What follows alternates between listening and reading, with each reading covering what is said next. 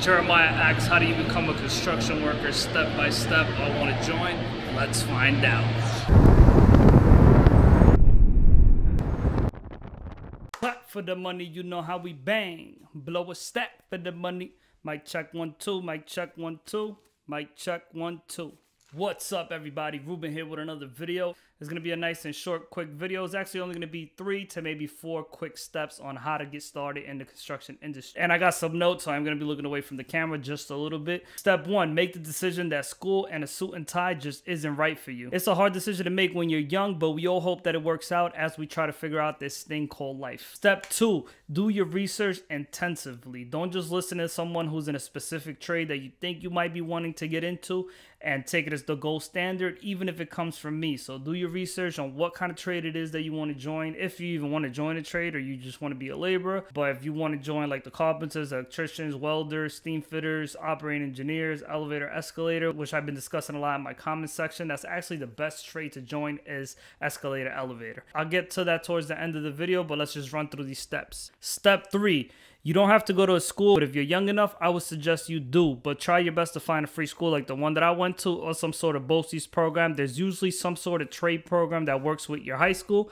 If not, maybe try to find a high school that's around your area that has that sort of program and then just transfer over to that school. Definitely go to school. For me, that would be like step 3, but you can skip out on going to school. You don't have to go to school, but if you're young enough, if you're within the ages of 18 to maybe all the way up to 25, I would suggest go to school, but to a free school. If you're going to go to like Apex or Lincoln Tech, I don't suggest you go to those schools because they're like ridiculously priced, and I don't think the education is worth the value that they claim, especially in the construction industry where not too many people really care about the school, but it does put you at an advantage if you have the time. If you're over the age of 25 or maybe even 24, I would suggest just diving into one of the pre-apprentice programs where they're going to send you to their trade school and then you get to learn from there.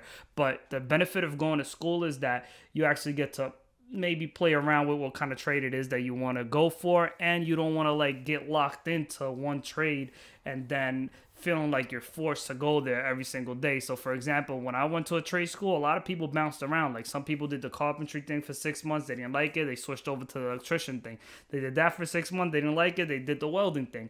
They did that for 6 months and they figured that they did like it, so they stood there, got all their licenses and certification, and then went straight into the union from there. But had they not gone to school and tried out all these other different trades, they probably would have just joined whatever trade it is that they got into, and for some reason, like morally or whatever, you feel like you're stuck there and you don't end up moving on, even though you say you might in the future, but you just don't end up moving on. Plus, you don't want to put time into a pension and apprenticeship where you're making top dollar after 4 years, and then what you really want to go do is be an electrician or be a welder, but you already finished your apprenticeship in the carpenters or the tapers and you're making over 100 grand a year. You don't want to go back down to 40 grand to start all over again. Step 4, I wouldn't suggest anybody get into the construction industry without a union, but if you do happen to go against my advice and you do join the construction industry without a union, my suggestion would be is to find a company that works with some sort of an apprenticeship. That way you're not stuck being a day laborer for 50 years or 40 years. So basically try to find a company that would treat you as an apprentice, whether it's an electrician or carpenter, whatever it is. They give you an incentive at the end of the year where you're going to get a $2, $3, $4, $5 raise, and you'll become a second year apprentice rather than a first year laborer. And then the next year and so forth, and then at the end of your 5 years, they're going to tell you that you are now a journey level electrician or a journey level carpenter or a journey level welder, whatever the case may be, whatever trade it is that you do join. If you do decide to go non-union, which to me is absolutely ridiculous, like union workers make as much as company owners of non-union businesses make, and they don't work as hard, and they don't have all those headaches that an owner has, and you're still making over 100 grand a year. So for me, it's kind of a little bit ridiculous to go non-union, but some people have a lot of myths about the union on how we do the same work every day or we can't touch other people's work, which legally we're not allowed to, but that's not the way things happen in the real world. But let me finish off with the last step. Step 4, put your time in, work hard, and watch your life pass you by. That was a bit of a stretch, but in construction, the work is extremely hard and you're always chasing your overtime because you're already showing up to work for $55 an hour. So why not show up to work for like $80 an hour? Why not show up to work on a Sunday when it's double for $110 an hour, plus the annuity and the vacation pay and the benefits and everything else? So you're always kind of chasing your overtime and you're kind of losing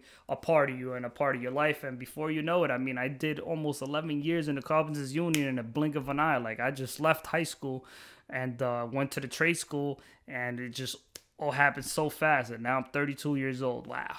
About to be 32 years old in 2 weeks, by the way. So yeah, that's pretty much it for me. As far as the 4 steps to join the construction industry, I would say try to get yourself some sort of education background. That way, when you actually step into the real world, like the real construction industry of building stuff and repairing stuff, you're not as behind as everybody else is. And that way you get to get a little bit ahead of everybody else also. And you get to give a name for yourself from the beginning. So like if people see you as a first year apprentice and they're like, oh, this kid really knows what he's doing. Oh, this kid's really a hustler. Oh, this kid has one up on all the other apprentices. He's smarter than the rest of them. It'll give you a name for yourself. And that name that you give for yourself from the very beginning, from day one, will follow you all the way through.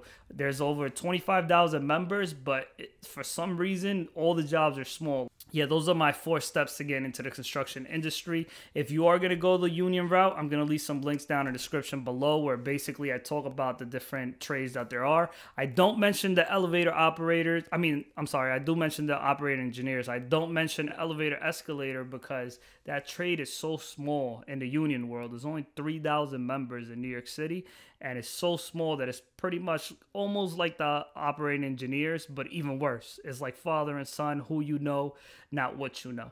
So it's a very hard trade to get into, or a very hard local union to get into. Not a hard trade to get into because there are city jobs like the MTA and other city entities that have elevator escalators.